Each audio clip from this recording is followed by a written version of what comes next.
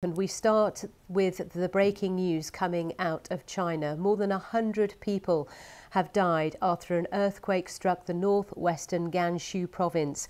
More than 250 other people have been injured in the 6.2 magnitude quake. Rescuers are braving freezing weather with temperatures below -13 degrees Celsius to search for survivors. The government has dispatched teams of rescue workers to assist local emergency crews. Well, let's go live to our China correspondent, Stephen McDonnell, who joins us from our bureau in Beijing. Stephen, what more can you tell us?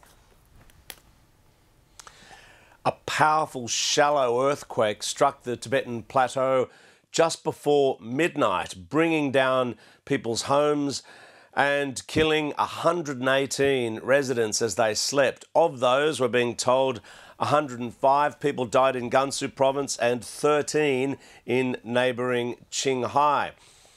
The rescue effort started through the night into the early hours of the morning and has continued today in very difficult freezing conditions. We're being told that 1,400 firefighters have been sent to assist in the rescue effort. We're getting footage of emergency tents being set up.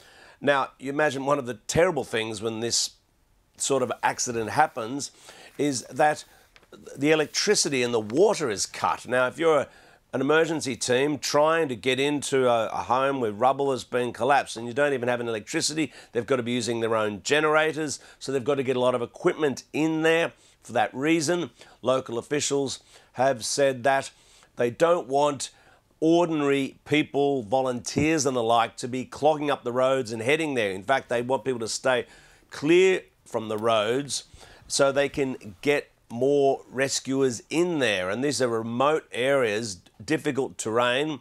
The roads have in some cases been destroyed, so they've got to use bulldozers and the like to clear them or repair them to get people in there. The helicopters that they have would obviously being used also.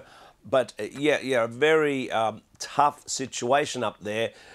The only blessing, I suppose, you could say about this is that because it's a remote area, not that many people live there. And although this has been a very powerful, as I say, shallow earthquake, very destructive, if it had been in a city, you would be talking about a much higher death toll.